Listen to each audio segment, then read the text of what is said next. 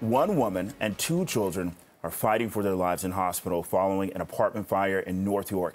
The two-alarm fire broke out at an apartment unit near Wilson Avenue and Murray Road shortly before 9 o'clock last night. Fire officials said 3 people were found inside the unit following the incident, and they were rushed to hospital. Paramedics say that one woman and 2 children, again, they are in critical condition. And TV24 Steve Ryan is at the scene and joins us live this morning with an update. Steve.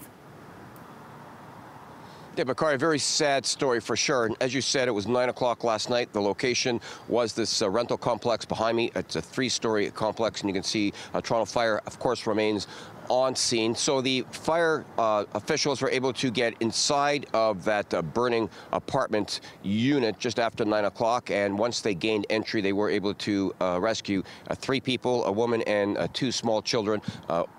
All 3 rather, have been taken to hospital, and they remain in critical condition. So if I get out of the way and show you the scene there, you can see it's still very active. Now, this is part of the Ontario Fire Marshal's mandate. They get involved whenever there is death or serious bodily harm. So I would suspect that at some point this morning, the OFM will arrive on scene. They'll conduct this investigation and determine the origin, cause, and circumstances of this fire. Toronto Police will do I'd say a support investigation, working shoulder to shoulder with the OFM, but ultimately the lead will be the OFM, and they'll make their determinations. And the Toronto Police, on the off chance, of course, that there may be something criminal involved, certainly not suggesting that there is, but that would be the part of the police doing a follow-up investigation. They will take their lead from the OFM, and hopefully we'll get an update on those 3 individuals later on today.